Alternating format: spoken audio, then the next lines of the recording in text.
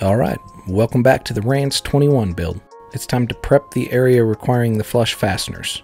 The plan is to use the dimple tool I got from Aircraft Spruce to prep the thin stuff, and later you'll see a micro stop and a countersink bit used on the spars. I did have to modify the dimple tool a bit to work in the tight area around the front ribs.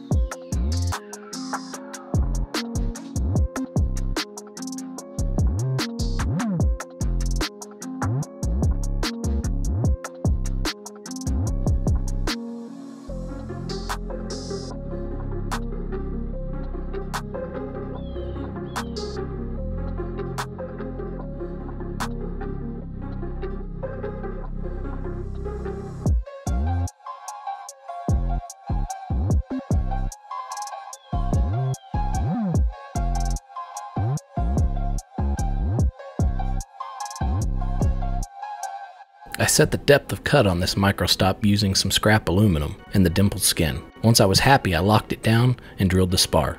Then I gave everything a once over, since it's the last time that everything inside will be accessible. The skins will be clecoed in place and the rivets set for good.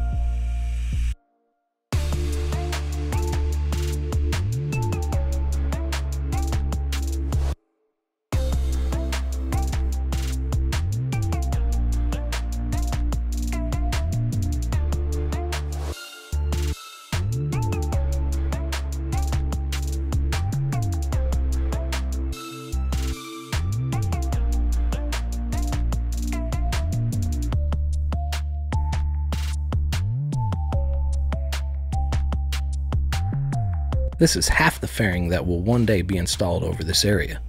The flush rivets allow it to sit nicely on the horizontal stab surface. Holes and nut plates will be added at a later date to secure this fairing once everything is in place on the fuselage.